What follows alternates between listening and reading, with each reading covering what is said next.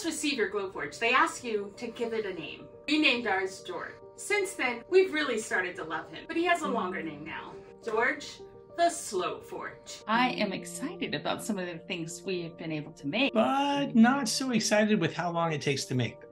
Hi, I'm Steve. And I'm Janet. We're with Fleming Originals. And we're putting the Glowforge Aura to the test.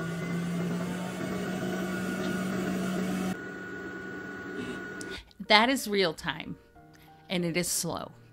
One thing we've noticed as you look around the internet, no one talks about the time it takes. So, is it fast enough for a small business? This simple cut on 1/4-inch plywood took 1 hour and 39 minutes. Using thinner materials can cut down that time. The same cut on 1/8-inch maple proof grade plywood cuts the time down to 40 minutes and 33 seconds. And you may do well to focus on smaller items. You can cut more of them in less time or more of them in a batch. You can cut a pair of earrings in 10 minutes and 14 seconds, or 4 pairs in 40 minutes and 41 seconds. That's not a huge time savings, but with the prep time and the time it takes the Glowforge to read the materials, the savings add up. We've noticed that the complexity of the cuts And the thickness of material can increase the time exponentially.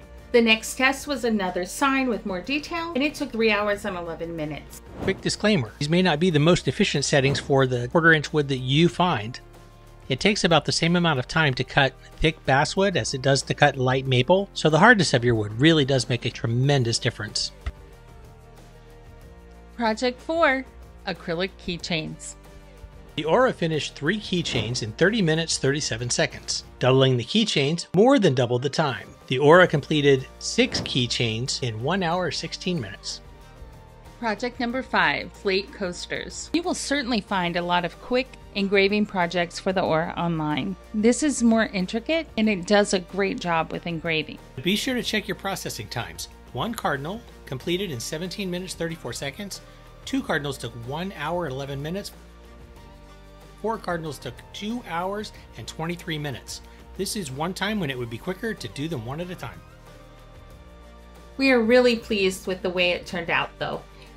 Project number 6, an intricate ornament. We really do like this ornament, but the caning took forever. You can only make 2 of these at a time on a 12 by 12 piece of material, so that's another issue. 1 ornament on light proof grade maple took 59 minutes and 24 seconds. Would you take 59 minutes to make 1 ornament? Let us know in the comments. Actually, 1 hour is not that bad.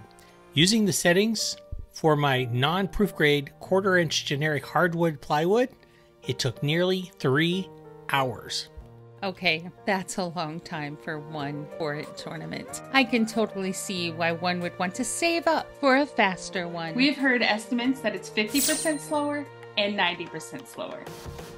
We're pretty sure it's the 90% slower. As long as the laser cutter is not your primary tool, we believe that it is completely possible to add the Glowforge Aura as a valuable piece of your crafting business. And it's fun.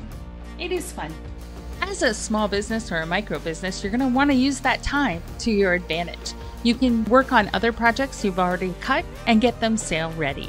Because the Glowforge should not be unattended while running, the slower processing times and some careful planning should allow you plenty of time to finish 1 batch of projects while the laser is working on the next batch. We fully acknowledge that this will be a very frustrating part of this machine.